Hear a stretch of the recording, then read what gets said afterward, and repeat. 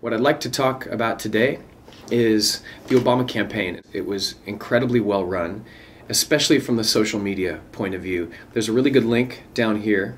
It's on a site called Conversation Agent, from BarackObama.com to My Barack Obama to the iPhone app, in-game advertising, the Keating Economics site that popped up right before a debate. Everything was so well done, so well executed. I got every single one of those emails, every single one of those requests for money and donation requests, which got to be a bit much, but the campaign was extremely well run. For years, people are going to be looking at it as a case study for how you can organize people.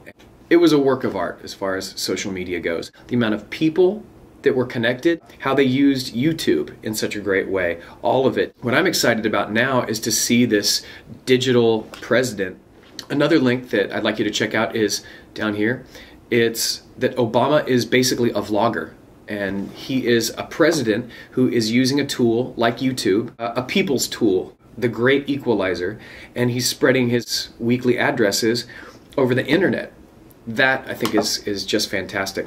The only other thing on my radar right now is tonight is the new season of Lost. Either that makes you very excited, or you just went, "Ay, friggin' vey, are you kidding?" with Benjamin Linus. Why haven't they murdered that guy? I've liked Lost, and I've not liked Lost. I started off season 1, best show of all time. Couldn't even believe how good it was. Season 2, kind of lost it a bit when the others started showing up. My fiance and I, we went back and watched all of them. The show, it gets good, it gets bad. Season 4 was a little insane, how we had the castaways split up into two groups. Pretty hard to believe. I'm not thinking Hurley is really just going to be giving the finger to Jack, ever, for any reason. And Jack, by the way, I think if you guys want to participate, how about we do a Lost drinking game? So every week, we'll watch Lost. When Dr. Jack all of a sudden turns around like this.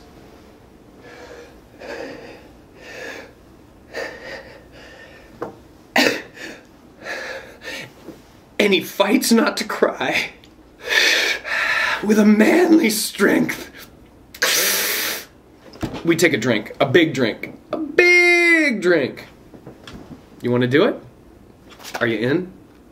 Last night they showed the final 2 episodes of last season with the little ticker at the bottom with facts. And I think it's supposed to make all the fans get up to speed. For me, it just kind of illustrated how bullshit last season ended up being. The great thing about last season was how the flashbacks became flash forwards. That was ballsy. That was really well done. What do you think? Are you watching Lost? Have you lost faith? Let me know. It's Wednesday, January 21st, 2009.